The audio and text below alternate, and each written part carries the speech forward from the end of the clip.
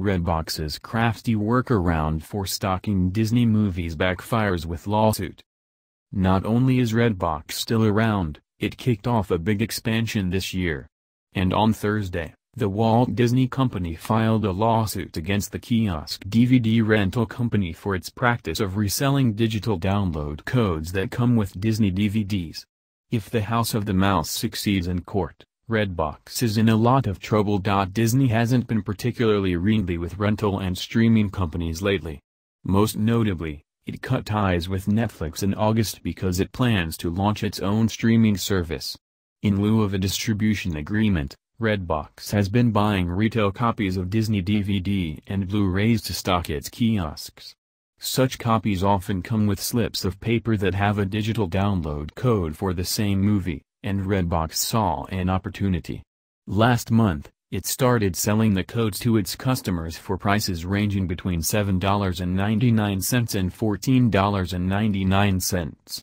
Considering the fact that a digital copy of Star Wars: The Force Awakens goes for $19.99 on iTunes, Disney was getting seriously undercut.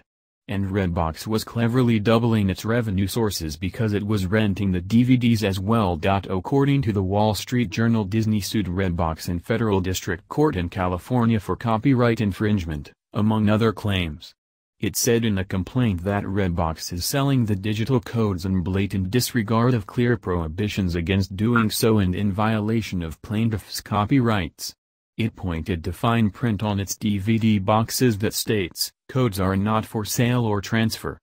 Disney has asked for an injunction on any further sales of download codes, and it wants either the money from Redbox's sales or $150,000 per copyright infringement.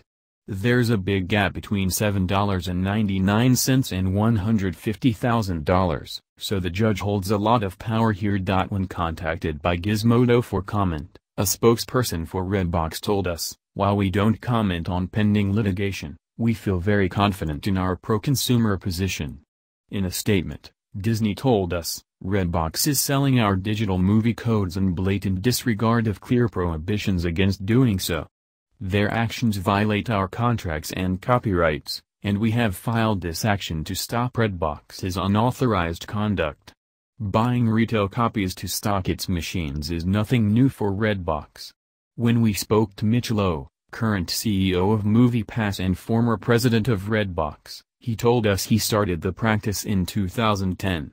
Warner, Fox, and Universal were all refusing to work with him. They wanted a 28-day delay before offering the films in kiosks, and started advertising their movies as not available at Redbox or Netflix.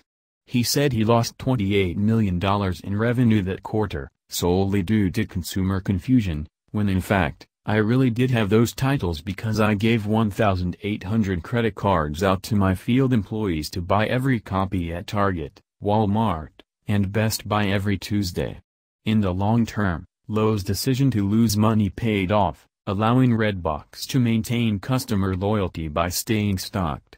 But this situation with Disney is an entirely different beast. It seems possible that Redbox was making more money than it would have in a standard distribution agreement. The resale of digital copies has been controversial in the last few years. In 2016, a judge ruled that the first sale doctrine didn't apply in a case of people reselling music files they downloaded from iTunes because transferring digital files from one storage device to another constituted unauthorized reproduction. But if a person just sells a one-time use download code, nothing is being reproduced. It'll be interesting to see these two well-funded companies slug it out in court over whether Disney even has the right to say that you can't sell these codes.